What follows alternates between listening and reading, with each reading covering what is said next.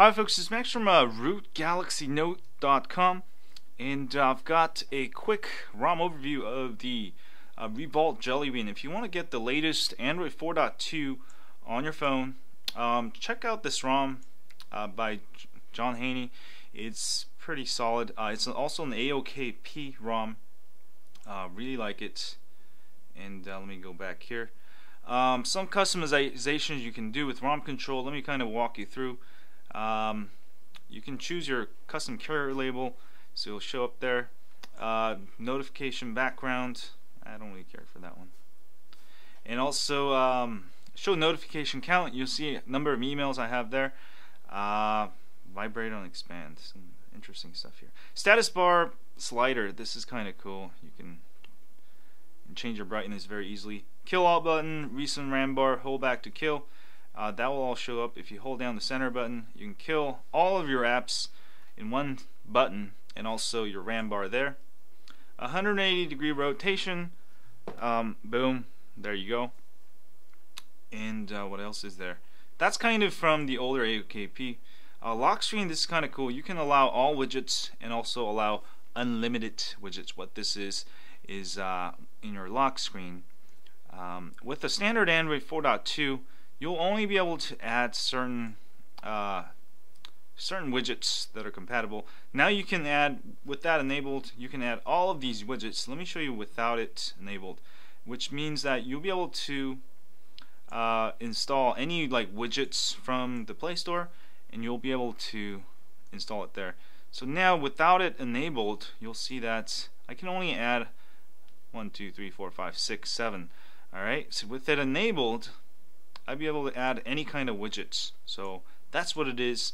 Have fun with it. You can add Facebook widgets, weather widgets, your favorite 3D weather widgets, all of that stuff. That way you don't have to, you don't have to unlock your phone to see your widgets.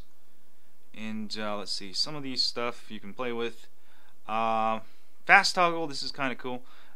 What this does is, when you pull it down, usually you'll have to hit that button, and then it'll show you toggles. With that enabled, you can choose which side, right or left.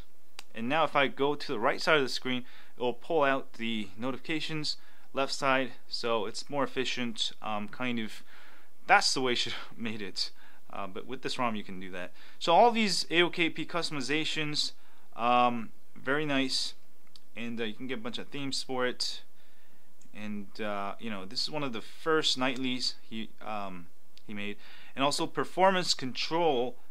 This one does not have overclock kernel, but it is pretty fast out of the box. I don't really recommend you to overclock it. And also this one does come with Android 4.2 camera. Works pretty well.